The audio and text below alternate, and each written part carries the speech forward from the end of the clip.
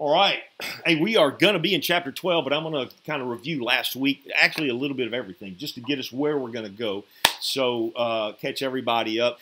The book of the Revelation says that there's a blessing because we read it, because we listen to it, and because we heed what it says.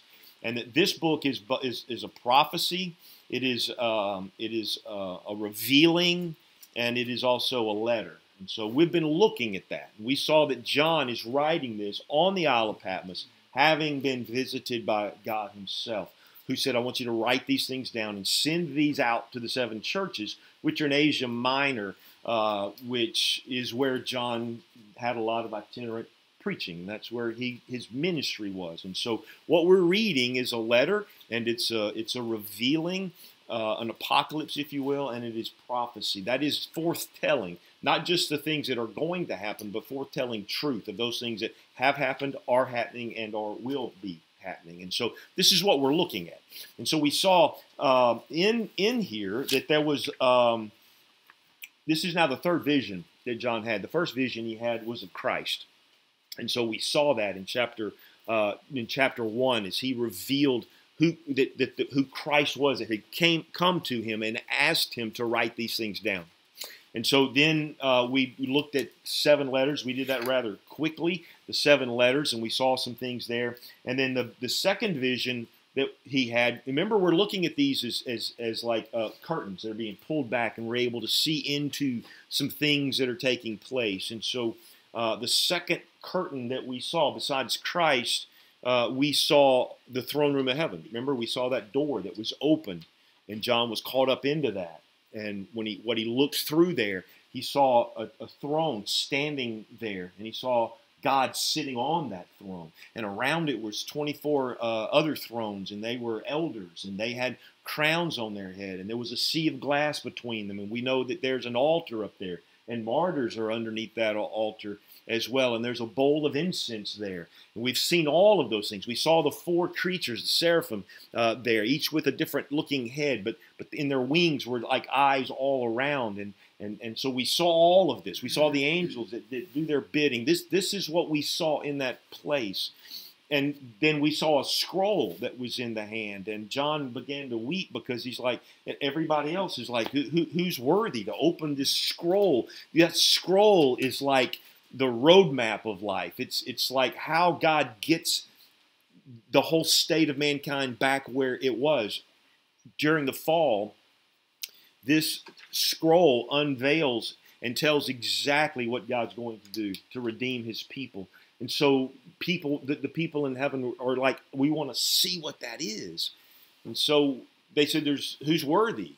And John's weeping like, is there anybody? And the man who had guided him up there said, you don't have to cry. The Lion from the tribe of David, of Judah, from the root of David, he is worthy. Now that's what he heard. But remember, we looked last week, but what he saw was a lamb slain. And so that is there's a lot of what he sees or what he hears, and then what he sees, and they're somewhat different. And then we saw him unfurl those trumpets. And those trumpets started with the 4 horsemen. And we won't go all the way through that. But if we look at the trumpets and we step back and we see this 30,000-foot flyover, we realize that those trumpets is God revealing what's going to happen and what is happening, because it mirrored Matthew 24, where Jesus said, you can expect these things. So these are things that started in the day of Jesus and are still playing themselves out. But what the trumpets do is give us a view of what it looks like for those of us who are believers. And then last week we saw that the seals, the trumpets that we looked at last week reveal what it looks like from the vantage point of the world. And so we realized as we saw those trumpets unfold, it's almost a mirror of what happened when Egypt was in rebellion and wouldn't let his people go, and he sent the plagues. And so we almost see chapter 8, 9, 10, 11 reveal the same thing. And so from man's vantage point, God is bringing judgment, plagues, if you will, on the land. And so we saw that. We saw that there was going to be hail that's coming. Now, some of this is future, right? But a third of the earth was burned up, and a third of the trees and 100% of all the grass. Now, that hasn't happened yet, but we know that this is one of the things that's coming. So this is a continuation of those things. So there was hail, just like there was in the plagues. There was the blood, right? The mountain that was burning was hurled into the sea, and a third of the sea became blood, and a third of the creatures died, and a third of the ships. And so we see that this is what's coming. We saw poisoned water, right? The star from heaven fell. Third of the waters. Lots of people are dying. God is going to be judging the world, and this is what it's going to look like. And this is what the people who do not know him will see. And so we went through that. There was darkness, remember? A third of the sun is struck, and so all of that took place. And there was a fallen star that opened up the abyss. There's going to come a time, and those were the locusts in the book of the Revelation. Remember the locusts that took place in Egypt as well. This, though, is not just a locust. This is the demonic realm that has been imprisoned in the abyss. Satan will be allowed to unleash that and to wreak havoc on this earth. And so we're going to see a demonic onslaught on the earth. And this is what the unbeliever will be experiencing. And so you see that takes place. And then it says many are harmed. And here's who he says are harmed, though. Harm only those without the seal of God on their forehead. Right? So this isn't just like the people of Israel in Egypt's bondage didn't get harmed during that. Neither will those who are believers in Christ. These are judgments that's coming on those who do not yet profess Christ. And so we saw that their leader was Apollyon. And so we went through all of that. I don't want to belabor the point. I just want us to understand that this is what's going on. And at each one of those, you see that there comes a point where there's going to be a judgment. Christ is coming back. He will rule the world. He will set things right. And so that's what we've seen so far in our studies as we wandered through that. So today we come to chapter 12. And if you remember a few years back, this was one of our Christmas messages. This is the dragon that belongs in the nativity, right? But it's not just that. This is one of those then and now, this and that. And so as we begin to walk through this, I want us to see this is the big picture of just what's going on in the world. And we're going to see what we should expect. We should expect to see Satan attack us through this life. So again, this isn't like a continuation of a timeline that a lot of people want you to see. Okay, well, this happens and this happens and this. Men can do that, and they can try and make this say what it says. I'm more concerned to just let it say what it says, as opposed to trying to interpret it and say, well, these locusts mean these, Apache helicopters or whatever it is that men want to make it out to be. We're just going to understand that John is hearing something, and then he sees something.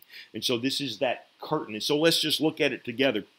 He says, a great sign appeared in heaven, a woman clothed with the sun and the moon under her feet, and on her head a crown of 12 stars, and she was pregnant. And she cried out, being in labor and in pain, giving birth. And so the first thing we see is that there is a woman. Now, it's easy to interpret that as Mary because, in fact, there is that is taking place. But it's also is Israel itself. Let me read to you a section in Isaiah that will make sense to us. In Isaiah 66, it says this about Israel. Before she was in labor, she delivered. Before her pain came, she gave birth to a boy. Who has heard such a thing? Who has seen such things? Can a land be born in one day? Can a nation be given birth all at once? As soon as Zion was in labor, she was also delivered her sons. Shall I bring to the point of birth but not give delivery, she said. Oh, or shall I who give delivery shut up the womb, says your God. What we're reading there is that this is the birth of Israel also, right? So this is Sarah, and it is also Mary.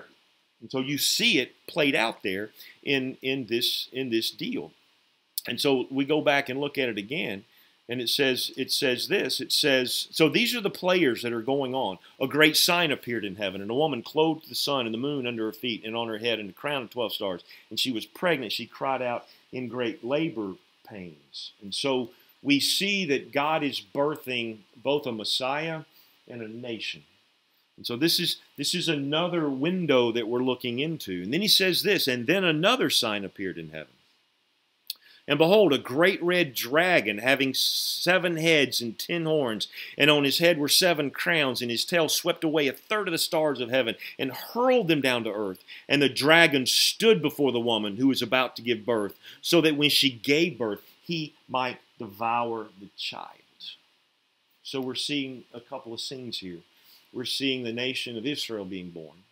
We're also seeing the birth of a Savior being born.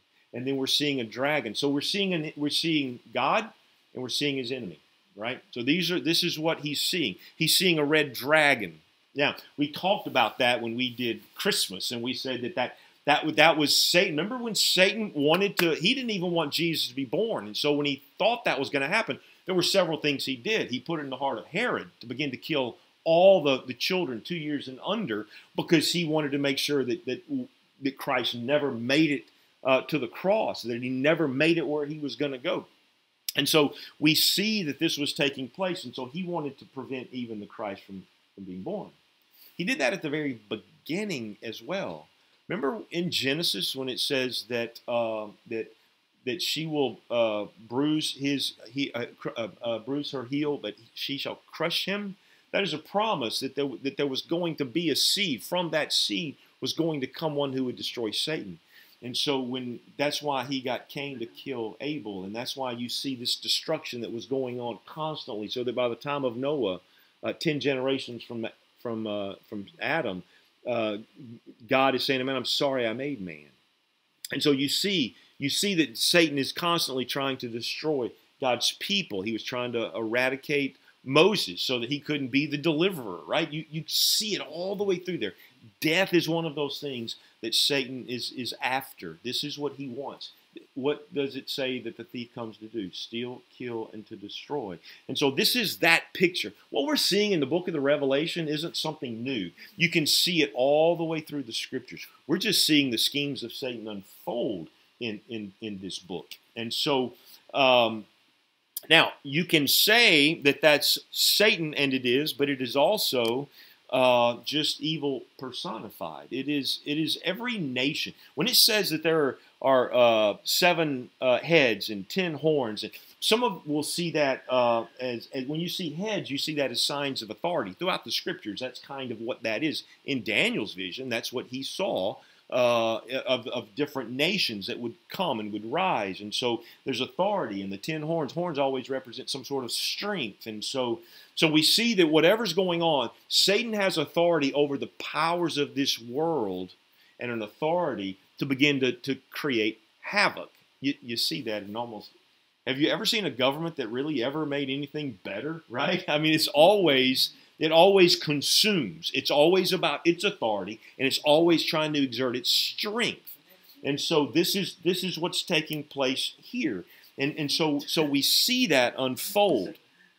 And so so you're seeing, we can look at this in 2 ways. We can see Mary, and we can see Satan trying to prevent Jesus from being born, and then we're going to see that he was born anyway. But you can also see it as Sarah and the nation of Israel, and then Satan trying to destroy the nation of Israel. Yet God will always have his remnant, right? And then you see the Messiah born that will redeem Israel that has fallen. And so this is what we're seeing in the book of this Revelation right here. And it says, "And she gave birth to a son, a male, who is going to rule all of the nations with a rod of iron. And her child was caught up to God and to his throne. And then the woman fled into the wilderness, where she had a place prepared by God, so that there she would be nourished for 1,260 days. And so we look at this and we realize that this is a picture of the Messiah that has come, right? And so he came. Do you remember what happened? The wise men came to talk to Herod, to say, "Hey, we saw a star. We trying to find the Christ child who is going to be king of the Jews," right? And Herod was like, "Oh, hey, man, why don't you, when you find him, let me know." For what reason? Because every government wants to maintain their authority and their strength. And so he had one goal in mind, to kill that child. And so when the wise men were wise enough not to go back to Herod and give him the skinny on the deal, then he decided, I'm going to kill every male born 2 years of old age and under. And what did the wise men tell Mary and them to do? To flee to Egypt, right? And so this is that picture that we see. Now, some will see this as a forward thing, and they're going to see the 1260 days and lump it with Daniel, and I believe there's a lot of movement there, but a lot of it is guesswork, and I'm not interested in guessing what this thing says. I just want us to see the picture of what it does say. And what it does say is that God has created a remnant of people. There is an evil one that is seeking to destroy that, and he has prepared the one who will rule with a rod iron and will destroy all evil and will maintain the household of God. This is what we're seeing. This is what we're reading. Now we can, like I say, we can imagine 1,000 things, but what we know we're reading is that. And so then it says this, and there was war in the heaven. Michael and his angels waging war with the dragon. The dragon and his angels waged war, and they did not prevail, and there was no longer a place found in heaven for them. And the great dragon was thrown down, the serpent of old, who is called the devil, and Satan, who deceives the whole world. He was thrown down to earth, and his angels were thrown down with him. Then I heard a loud voice from in heaven saying, now the salvation and the power and the kingdom of our God and the authority of Christ is come.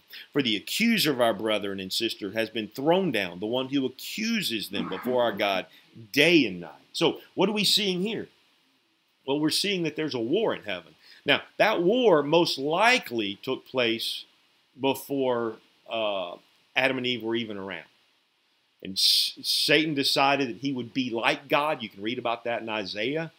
And so he assaulted God himself. And he convinced a third of the angelic forces to go with him. And he lost that battle, and he was hurled to earth. And so now he gets to pretend that he is ruler of this earth, that he is the God of this world. And so he's wreaking havoc on everything of God because he hates God so much. And he could not defeat God. He's decided to come after God's creation. That's what you see taking place. That's the destruction that he sees. And so he's after, that's why he comes to steal, kill, and to destroy. We're going to look in a minute just in kind of what those things look like. But this is what's taking place. And so there is a war going on. There's a war going on for you. There's a war that's going on for the next generation.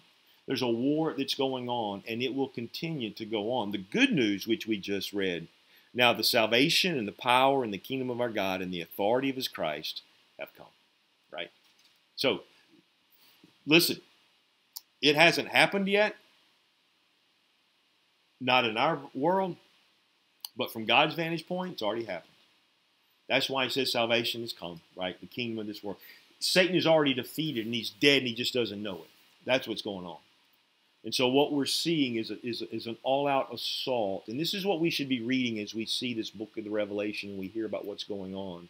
We should know that the evil one is trying to maintain darkness and deadness and division. Does this make sense to us? We should see this. And so you and me, that's why you and me are the light of the world, right? That's why you and me have life in us, energe, power from on high, from the Spirit of Christ. And the Spirit of Christ gives us life. And then we have the ability to knock down division with love, right? So we have light, life, and love. These are the three things that were lost at the fall. Satan is determined that this world stay in darkness, and they stay dead, and they stay in division with each other. You want to know why our world is chaotic? It's because that's Satan's scheme. What's God's answer to that? Well, right now it's you and me. Wherever darkness is, we get to shine. Wherever death is, we get to offer life. Wherever division is, we get to offer love, right? Don't miss this. This is the message of the book of the Revelation. We can get caught up all we want to in all the end times stuff, but this is the message. And so I want us to understand Satan's schemes as we see them unfold here and the rest of what takes place. And so if we, to do that, just so we understand, that is the big picture. Let's read it out, and then we'll come back to it. Verse 11. And they overcame him. Let's start in verse 10. Then I heard a loud voice in heaven saying, now the salvation and the power and the kingdom of our God and the authority of his Christ have come. For the accuser of our brothers and sisters has been thrown down, the one who accuses them before God day and night. There will come that time. We know that, right? And they overcame him because of the blood of the Lamb, because of the word of their testimony, and they did not love their life even when faced with death. For this reason, rejoice, you heavens, and you who dwell in them. Woe to the earth and the sea, because the devil has come down to you with great wrath, knowing that he has only a short time. Listen, Satan knows he doesn't have the long game. He knows he's going to be defeated. So what's he going to do? Just mess with God every step of the way. Every one of his children he can mess with, he's going to mess with, however he seeks to do it. That's why Paul says we wrestle not against flesh and blood. Right? This makes sense? I just want to make sure we're clear. Verse 13, and when the dragon saw that he was thrown down to the earth, he persecuted the woman who gave birth to the male child. But the two wings of the great eagle were given to the woman so that she could fly into the wilderness to her place where she was nourished for times and a half time away from the presence of the serpent. That is a lot like what happens when Jesus says they're going to run to the hills, right? And they're going to be covered there. But others are going to run to the hills and just ask it to fall on them. But God does preserve his people, and this is what's going on, and this is what he's saying here. And it says this, and the serpent hurled water like a river out of his mouth after the woman, so that he might cause her to be swept away with the flood. But the earth helped the woman, and the earth opened its mouth and drank up the river which the dragon had hurled out of his mouth. So the dragon was enraged with the woman, and went off to make war with the rest of her children who keep the commands of God and hold to the testimony of Jesus. Now, what are we reading in this? Well, we're reading that we should expect that in this life, Satan is going to attack us. We read it in verse 3. We see that one of the things he does is that he tries to create death. Right? The red dragon came to try and create. He wants to devour. That's what he came to do. Right? Red dragon came to devour. And so this is what's taking place. And so there's this devouring that he wants to do. So if we just stop to look through history, that's what he was seeking to do when he had Israel in Egypt. That's what he was seeking to do when they found themselves in bondage to Babylon and to Persia and to all the others. That's what Satan was trying to do when he took a man named Hitler and decided to create havoc and create the Holocaust, right? That's what he's doing. If you were to open up and just begin to look at what's going on in China and what's going on in Iran and what's going on in other places, persecution of the church is running rampant. In Iran right now, the persecution is so brutal there, and it's. But you know what else is happening? God's doing His thing. God is right now in Iran. There's a sheep among wolves. Testimony of a pastor who is in that area. He says we're seeing more dreams and visions. Our Muslim friends are having Jesus come to them in the middle of the night and to share with them and to bring truth to them. See, they don't have the Word of God, so He shows up because He is the Word of God. You understand that? That's what's going on in China too, right? So whether we have this book or whether we don't have this book that we call the Bible, the Word of God is written on our hearts, and He will see to it that it comes to us, right? We need to know this. So that's what's going on. And you want to know what's going on in Iran right now? They are having visions, and there are people coming to Christ there. And it is the greatest flourishing movement of God that we've seen in so many years. And why is that happening? Because where death goes, God always brings life. And so we should expect that. We should expect that. Hey, listen. We don't even know what persecution is here. We can dabble in and act like we're being persecuted. Nobody's children are getting taken out of here and crucified and killed. Not yet. Now it will come, but we should see that's what's going on, and that there is martyrdom that's taking place. This is one of Satan's schemes, And then if we go on down to, let me see where I am now. I got lost in everything, just getting excited about what's going on here.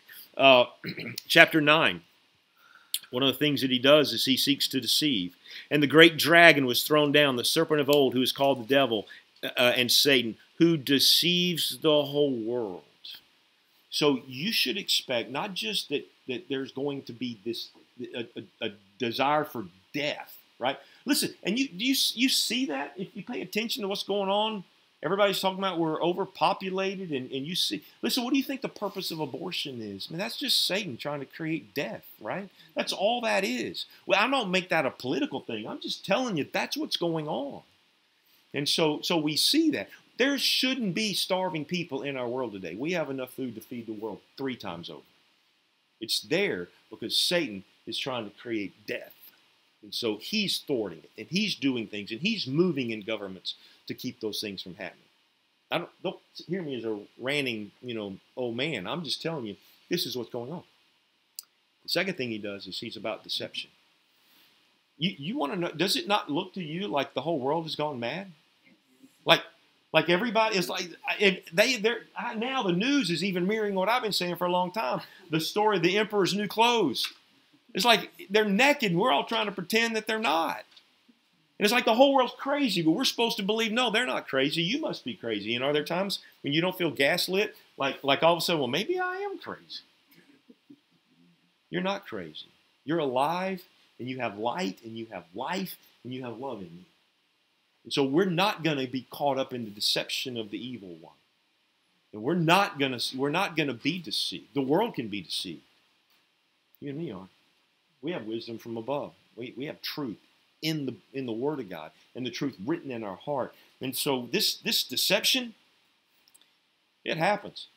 I don't know if you know much about the deconstructionist movement. It's much like the Enlightenment movement. Thomas Jefferson had his own Bible. You know that, right? There were things in there he didn't like. He literally got scissors and just cut out the parts he didn't like.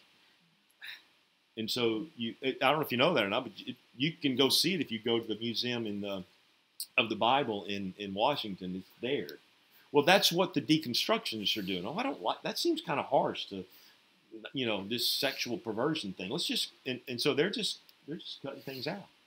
You know what you're doing when you're doing that? Refashioning a God in your own image. It's just idolatry. Now you can act like, oh man, maybe they're right. Listen, your kids and my kids who get on TikTok, they're being indoctrinated with this deception that says God loves everybody and all roads go to heaven and all of those things. And if you're not careful, this is what happens. But you and me aren't deceived like that. We are the light. That's why we repel darkness, right? That's what we do. And so we aren't deceived, and we're not going to go along with the deception. I'm not going to play those games. I don't want to sound like I'm political. There are 2 genders. That's how God made us. I'm not playing the game. I'm going to be sensitive to you, but I don't care about your pronouns. I really don't. And none of us should. Now, don't hear me ranting. This isn't politics. This is what Satan is doing. And you and me have no idea what's going to happen to the next generation because they bought into this silly deception. And they've marred and scarred their body and abused it and destroyed it, which is exactly what Satan wants to happen. You know why? Because we're the Imago Dei. Everybody born is made in the image and likeness of God. Why did he say an eye for an eye and a tooth for a tooth? And why is it that when a man kills, that man must be killed? Because he killed someone made in the image and likeness of God. There's value in this. Satan's trying to destroy that value. That's his deception. And you and me, we can't miss that. False doctrine is deception, man. The whole Muslim thing, pick any of them. It's just deception. So, hey, that's the angel of light doing his thing.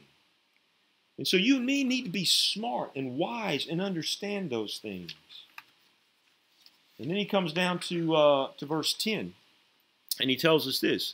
Then I heard a loud voice in heaven saying, now the salvation and the power and the kingdom of our God and the authority of his Christ have come, for the accuser of our brothers and sisters has been thrown down, the one who accuses them before God day and night. What else does he do? He's the accuser.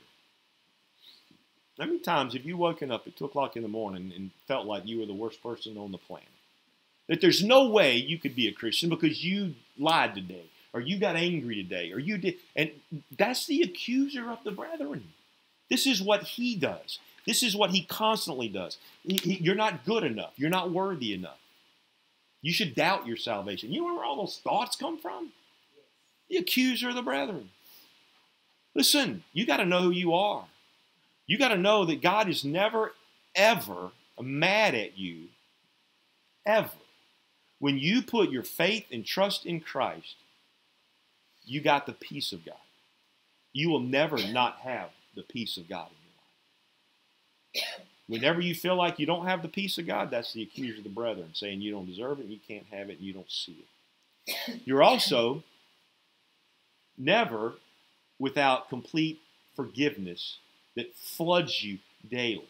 The blood of his son constantly cleanses you from all sin. Satan wants you to believe that you sinned and then somehow you've messed up the apple cart and you got to kind of figure out how to earn your way back into that thing. But my Bible tells me that he's taken my sin and he's scattered him as far as east is from the west. That he's buried him in the sea and he remembers them no more. That because I am one who agrees with him, he is constantly forgiving me of my sin. I'm never going to be held accountable for my sins, like ever, ever. This is true. But see, the accuser of the brethren wants you to think something different. You are good enough, not because of you, but because of who Christ is. And you are valuable to his kingdom.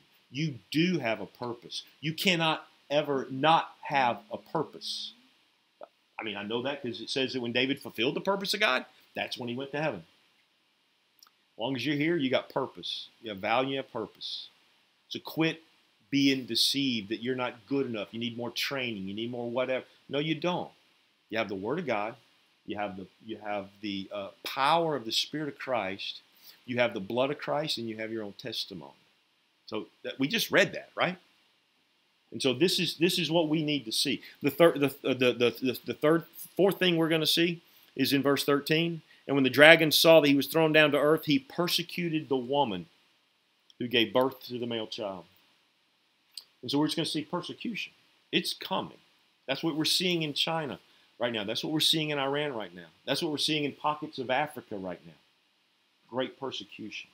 Wherever that comes, though, it's like all that does, the blood of the saints just waters the ground, and more people come to Christ. It's a crazy thing that takes place.